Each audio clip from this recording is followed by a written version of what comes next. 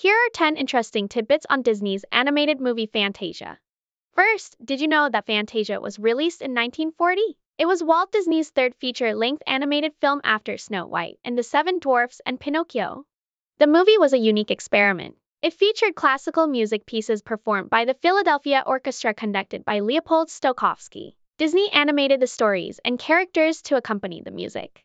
Another interesting fact is that Fantasia was the first film to introduce stereophonic sound in theaters, called Fantasia sound. It had different audio tracks playing through multiple speakers, which were required to be installed before playing Fantasia. This gave a more immersive experience to the audience and was precursor to modern surround sound. The famous segment of Fantasia, The Sorcerer's Apprentice, starring Mickey Mouse, was initially planned to be a stand-alone short, but Disney decided to include it in the film. The Rite of Spring segment of the movie, which tells the story of the creation and extinction of dinosaurs, was one of the most technically challenging segments to animate. It required realistic depictions of the creatures and their movements.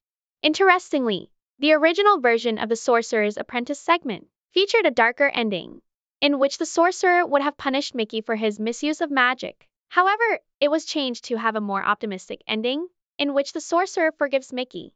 Fantasia is unique in that it has no real dialogue or narrative, and each segment is self-contained. This made it a groundbreaking film, as it was not typical of the animated films of the time. The Dance of the Hours segment, featuring anthropomorphic ballet of ostriches, hippos, elephants, and alligators, is a favorite of many fans of the movie, and it has been parodied and referenced in popular culture over the years. The film was not initially a commercial success, partly due to the high production costs of the movie and the fact that it was released in the midst of World War II, when many theaters were closed.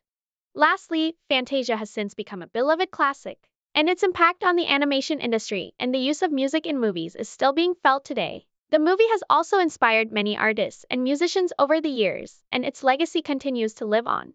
And there you have it, 10 interesting tidbits about Disney's animated movie Fantasia. We hope you enjoyed learning about this groundbreaking film. Thank you for watching.